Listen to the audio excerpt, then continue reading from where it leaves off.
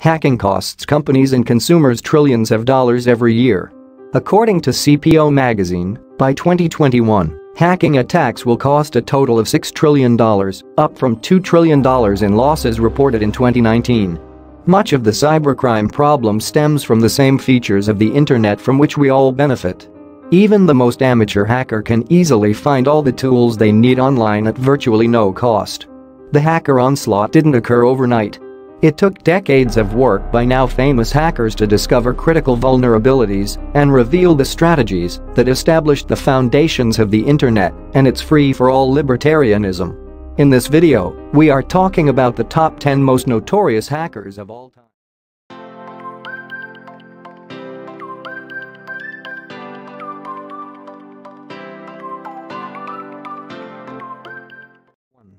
Kevin Mitnick. A seminal figure in American hacking, Kevin Mitnick got his start as a teen. In 1981, he was charged with stealing computer manuals from Pacific Bell. In 1982, he hacked the North American Defense Command, NORAD, an achievement that inspired the 1983 film War Games. In 1989, he hacked Digital Equipment Corporation's DEC network and made copies of their software. Because DEC was a leading computer manufacturer at the time, this act put Mitnick on the map. He was later arrested, convicted, and sent to prison. During his conditional release, he hacked Pacific Bell's voicemail systems. Throughout his hacking career, Mitnick never exploited the access and data he obtained. It's widely believed that he once obtained full control of Pacific Bell's network simply to prove it could be done. A warrant was issued for his arrest for the Pacific Bell incident, but Mitnick fled and lived in hiding for more than 2 years. When caught, he served time in prison for multiple counts of wire fraud and computer fraud. Although Mitnick ultimately went white hat, he may be part of the both hats gray area. According to Wired, in 2014, he launched Mitnick's Absolute Zero-Day Exploit Exchange, which sells unpatched, critical software exploits to the highest bidder. 2. Anonymous. Anonymous got its start in 2003 on 4chan message boards in an unnamed forum. The group exhibits little organization and is loosely focused on the concept of social justice. For example, in 2008 the group took issue with the Church of Scientology and began disabling their websites, thus negatively impacting their search rankings in Google and overwhelming its fax machines with all black images. In March 2008, a group of Anons marched past Scientology centers around the world wearing the now famous Guy Fawkes mask.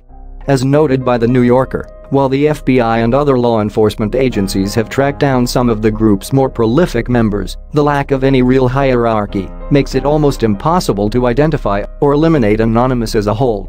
3. Adrian Lamo. In 2001, 20-year-old Adrian Lamo used an unprotected content management tool at Yahoo to modify a Reuters article and add a fake quote attributed to former Attorney General John Ashcroft. Lamo often hacked systems and then notified both the press and his victims. In some cases, he'd help clean up the mess to improve their security. As Wired points out, however, Lamo took things too far in 2002 when he hacked the New York Times intranet, added himself to the list of expert sources, and began conducting research on high-profile public figures. Lamo earned the moniker the homeless hacker because he preferred to wander the streets with little more than a backpack and often had no fixed address. 4. Albert Gonzalez. According to the New York Daily News, Gonzalez, dubbed Sip Nazi, got his start as the troubled pack leader of computer nerds at his Miami high school. He eventually became active on criminal commerce site Shadowcrew.com and was considered one of its best hackers and moderators. At 22, Gonzalez was arrested in New York for debit card fraud related to stealing data from millions of card accounts. To avoid jail time, he became an informant for the Secret Service, ultimately helping indict dozens of Shadowcrew members. During his time as a paid informant, Gonzalez continued his criminal activities.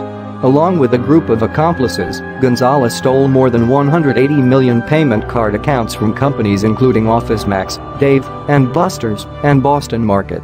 The New York Times Magazine notes that Gonzalez's 2005 attack on U.S. retailer TJX was the first serial data breach of credit information. Using a basic SQL injection, this famous hacker and his team created backdoors in several corporate networks, stealing an estimated $256 million from TJX alone. During his sentencing in 2015, the federal prosecutor called Gonzalez's human victimization unparalleled. 5. Matthew Bevan and Richard Price. Matthew Bevan and Richard Price are a team of British hackers who hacked into multiple military networks in 1996, including Griffiths Air Force Base, the Defense Information System Agency, and the Korean Atomic Research Institute, KORI. Bevan, Kuji, and Price, Datastream Cowboy, have been accused of nearly starting a third world war after they dumped KORI research onto American military systems. Bevan claims he was looking to prove a UFO conspiracy theory, and according to the BBC, his case bears resemblance to that of Gary McKinnon. Malicious intent or not, Bevan and Price demonstrated that even military networks are vulnerable. 6. Jensen James Ancheta.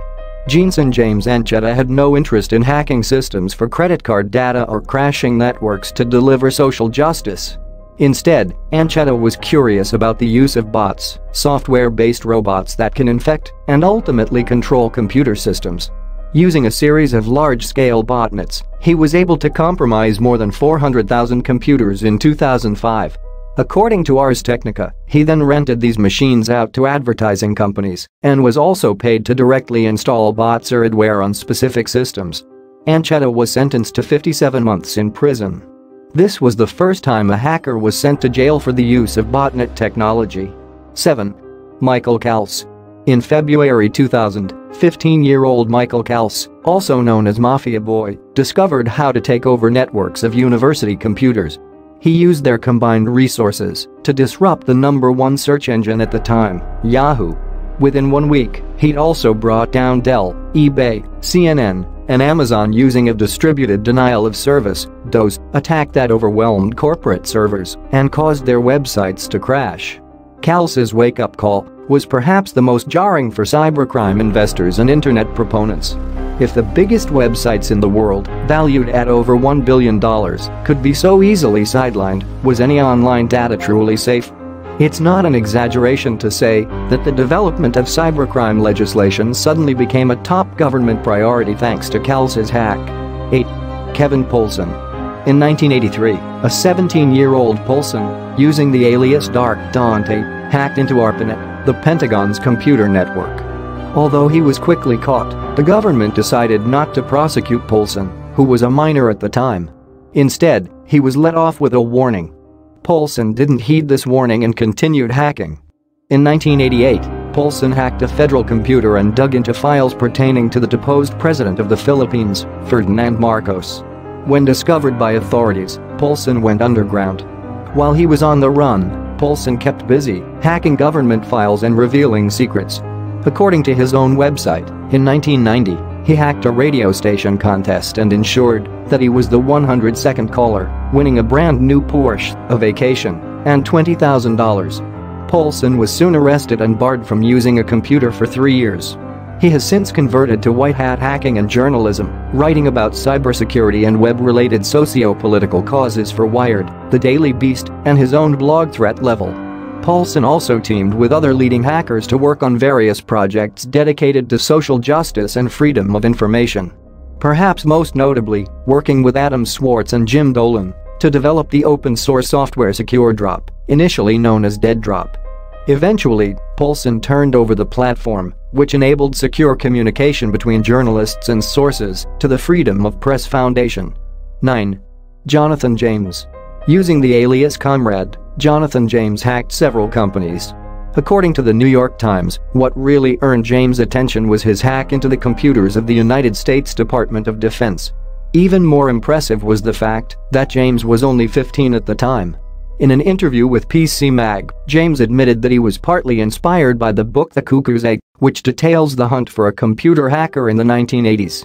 His hacking allowed him to access over 3,000 messages from government employees, usernames, passwords, and other sensitive data. James was arrested in 2000 and was sentenced to a 6-month house arrest and banned from recreational computer use. However, a probation violation caused him to serve 6 months in jail. Jonathan James became the youngest person to be convicted of violating cybercrime laws. In 2007, TJX, a department store, was hacked and many customers' private information was compromised. Despite a lack of evidence, authorities suspect that James may have been involved. In 2008, James committed suicide by gunshot. According to the Daily Mail, his suicide note stated, "I have no faith in the justice system.